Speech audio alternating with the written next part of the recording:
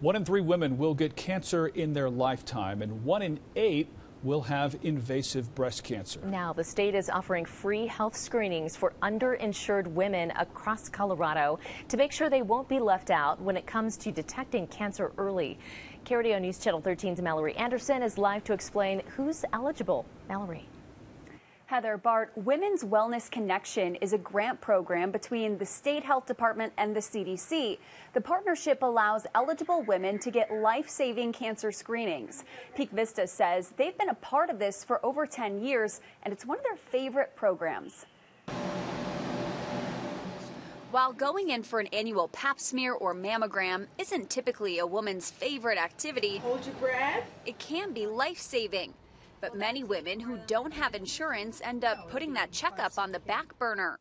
Thankfully, the Women's Wellness Connection is fixing that problem by offering free pap smears and mammograms. And Women's Wellness Connection is specific for women that are underinsured or don't have any insurance. To qualify for this program, they need to be 250% below the poverty level. Some women might have insurance, but they're unable to afford their co-pays, and so we also help them with that. It may be scary to think something could be found during your visit, but Peak Vista says detecting cancer early makes it much more curable. If we catch a cervical cancer or a breast cancer early, it can, over 90% of the time, it can be cured. They also have steps in place to make sure those without the financial means can get treatment if necessary.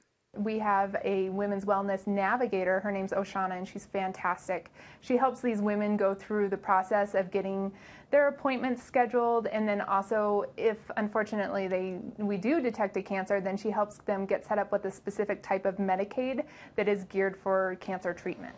And Peak Vista says women who take advantage of the program typically all leave their offices with the same sentiment. They're very, very thankful. The healthcare industry as a whole saw a big decline in cancer screenings during the pandemic due to people avoiding the doctor in general.